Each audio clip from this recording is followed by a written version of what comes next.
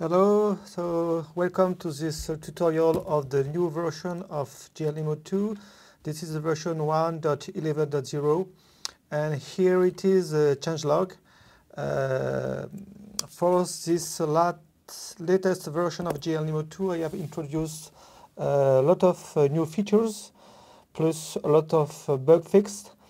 Especially with this version of glnemo2 you can load the latest version of ramses file format with particles families.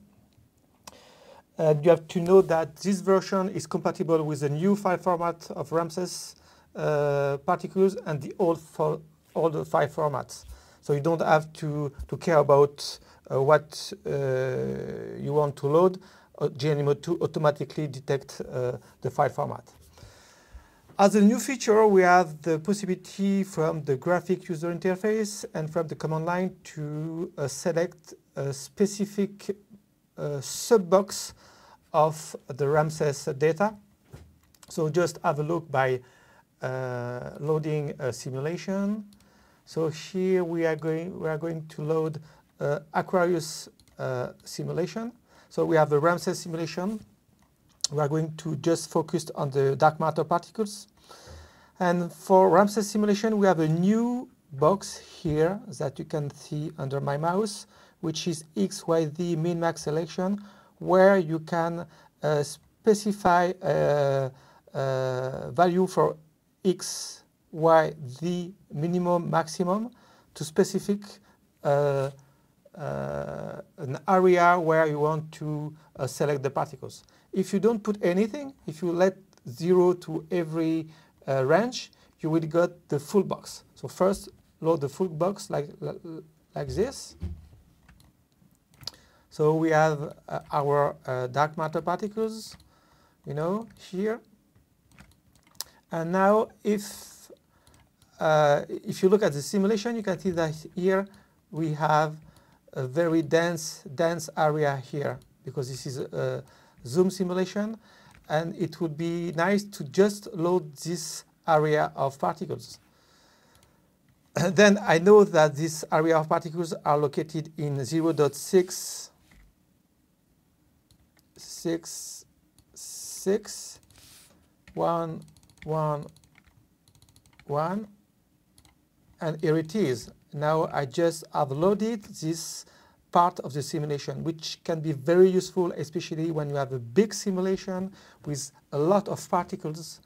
And then if you just want to load a subset of your simulation, you can give specific coordinates, either from the graphic user interface or directly from the command line interface, where you can give as parameter xmin, xmax, ymin, ymax, and zmin, zmax.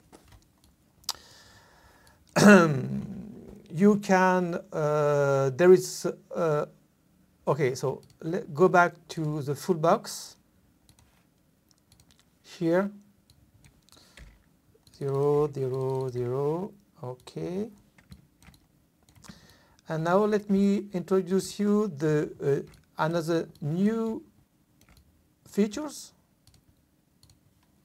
which is the I've done a lot of improvement about the camera modules. So what is the camera modules? Okay, we click on the option tools, and then we go to the camera tab. And as you can see, there is a nice interface which will give you the possibility to put camera paths in order to make a very nice and smooth animation. So let's have a look. So I remove the grid here. I toggle on the control point.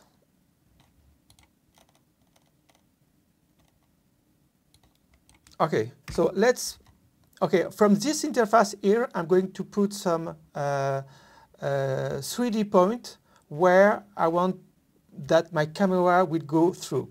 So let's put the first one, -1, -1, and 0, and click on commit. And here you can see that there is a control point which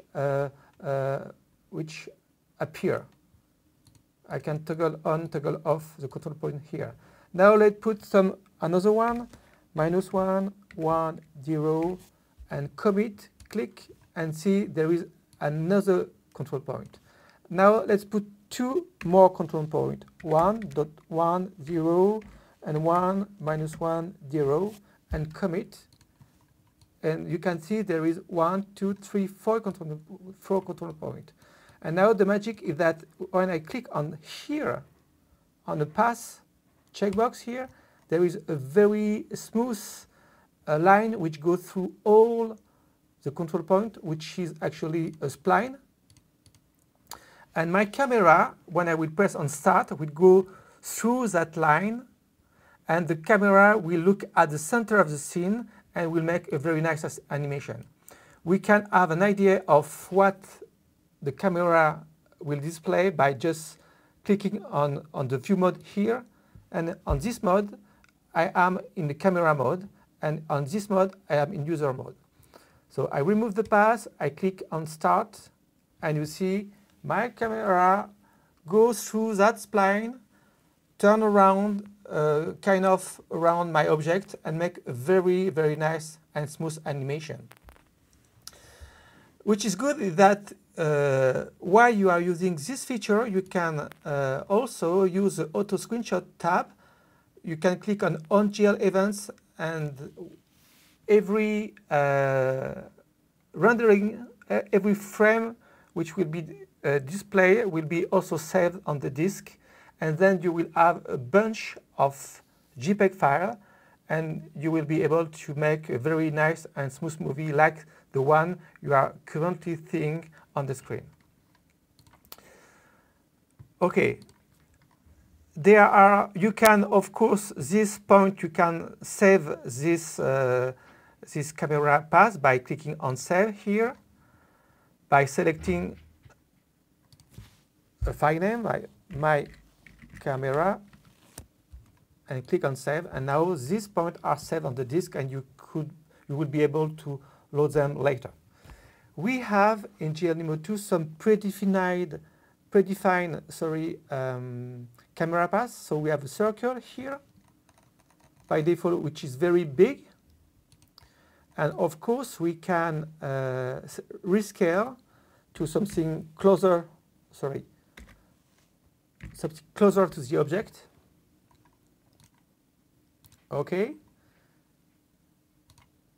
You see, we have a very, very nice rotation around our Ramses simulation.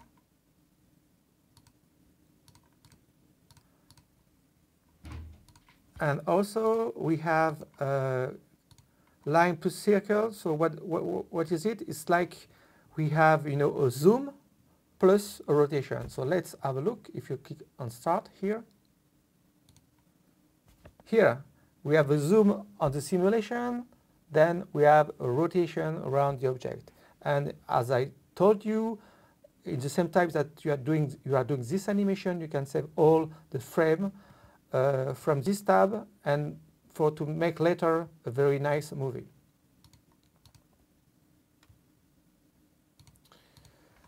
And I can go back to my first line path that I have saved by clicking on load, and click my camera, and I have